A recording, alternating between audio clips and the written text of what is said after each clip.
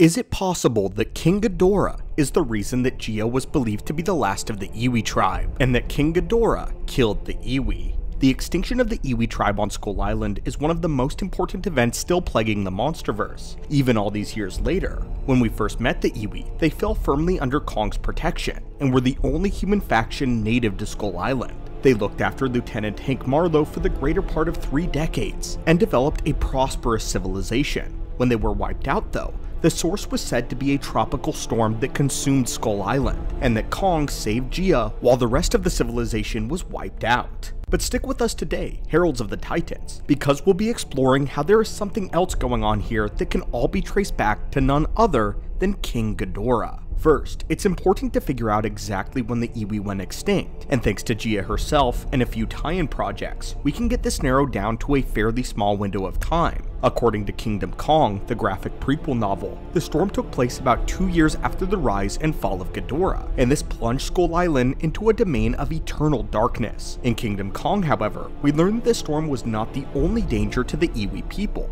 though it wiped out a considerable amount of them. When King Ghidorah rose from the ice and supposedly defeated Godzilla, he ascended to the rank of an alpha, and subsequently unleashed the call of an alpha, which was heard around the world. This call stirred long-dormant titans from their eons of slumber, and Skull Island was no exception to this. First, the Skullcrawlers became much more aggressive, and this severely pissed King Kong off. He had to go into overdrive in order to maintain order on Skull Island, but we have another video diving into specifically how Kong himself was affected by the alpha call of Ghidorah, so we recommend that you check that out if you're interested, and we will link it below. The Iwi tribe, however, were unfortunate casualties that had been caught in the crossfire of this major conflict, and as a result, Kong had a much more difficult time protecting his human companions. This isn't what caused the Iwi to go extinct though, as that would come later, but it did thin their numbers a great deal, destroy a number of their homes and structures, and damage their defensive capabilities. Deep within the bellows of the Hollow Earth though, stirred the titan known as Kamazats. While Kong was not affected by the call of the Alpha, or at least was not obligated to obey the commands of a new king, Kamazats was, and he made landfall in San Diego during Ghidorah's reign. Kamazats is a hyper-aggressive, highly destructive, bat-like titan with jagged horns and shredded wings, and immediately following his landing in San Diego, we learned that he meant business. Labeled by Monarch as a destroyer titan, he falls into the same category of the malevolent titans such as Ghidorah, Mechagodzilla, Rodan, and Muto Prime,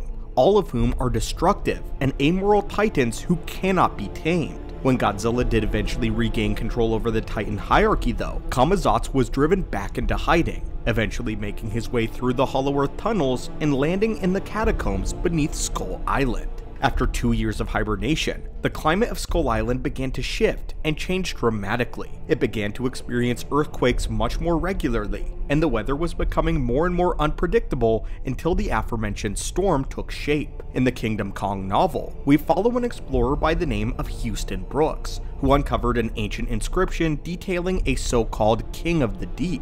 Before we could understand what this meant, the Monarch team inadvertently freed Kamazats, who had been causing the violent earthquakes in attempts to break free. The prophecy told of a monster of darkness who would return once the light was bled from Skull Island, and this storm provided just the darkness that Kamazats was looking for. Now we get 2 factors that contributed to the decline of not just the Iwi people, but also the entirety of Skull Island. First, we'll be talking a bit more about the titan Kamazats, but next we'll be talking about the peculiar nature of the storm itself, and how this storm was unlike anything that had been seen before anywhere else on the planet, not just Skull Island. These 2 problems, however, arrived at once, and Kong had to battle Kamazats in the midst of this hurricane, which made his job much more difficult in protecting the Iwi. Their collateral damage did claim the lives of several Iwi villagers, but even when Kamazats wasn't directly responsible for killing the Iwi, his conflict with Kong meant that Kong could not protect them. He was simply too preoccupied to protect the remaining Iwi, and the storm only grew worse. As we mentioned before, this isn't a regular storm, and was actually manifested by Ghidorah, who we know is able to generate weather anomalies as one of his key abilities. Until 1973, Skull Island was under the guise of a perpetual storm system that never seemed to cease, and the only area area of refuge was in the eye of the storm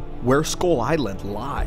The storm was similar in nature, only instead of there being a safe haven at the center, this torrent was perpetually chipping away at Skull Island, systematically stripping away anything caught in its path. We can see this in the modern day as well, as there is a specific monarch compound designed to preserve at least some of the natural ecosystem that remained, and this is the containment facility that we see at the beginning of Godzilla vs. Kong. Kingdom Kong goes even further as we confirm that the weather anomalies caused by Ghidorah were responsible for the formation of this everlasting hurricane, and unfortunately, the extinction of the Iwi people. Kong, however, managed to save just one member of the humans who came to rely on him, a young girl by the name of Gia, who would eventually become one of the most important humans in the world of mighty titans. What this means though, is that Ghidorah is responsible for 3 different variables that all culminated in Gia becoming the last of her kind until the new empire. First, his call stirred the Skullcrawlers, who were the first wave of attack that thinned the number of human survivors on Skull Island. Second, he awakened Kamazats, who not only inadvertently caused the death of several Iwi in his battles with Kong, but also made sure that Kong was unable to save as many as he could. And finally, Ghidorah continues to alter the atmosphere even all of these years after his short reign. The weather anomalies that he caused stirred a storm so violent and everlasting that it consumed the entirety of Skull Island. And had it not been for Monarch, the storm may have seen the end of Kong given enough time.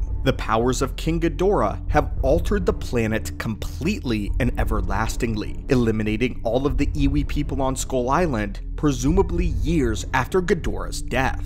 Ghidorah stands as one of the most devastating titans in all of the Monsterverse lore, and is still taking out individuals due to the very changes that he made to the planet. He is an invasive, deadly king, and has killed many titans and many humans. But anyway, my friends and heralds of the titans, what are your thoughts on Ghidorah being the reason for the Iwi's destruction, and the Devil King being responsible for so much death in the Monsterverse, and on Skull Island specifically? What are the effects of an invasive alpha species that is not meant to reign on planet Earth coming here? And we can only imagine how bad things would be if Ghidorah, years after his death, is still causing the near extinction of people. As always, my friends, thank you so much for watching the video. If you've enjoyed it, it would help us out a great deal if you could leave a like. And if you'd like to see more Monsterverse and superhero content, consider subscribing. As always though, thank you so much for visiting the channel, and I hope you're having a phenomenal day.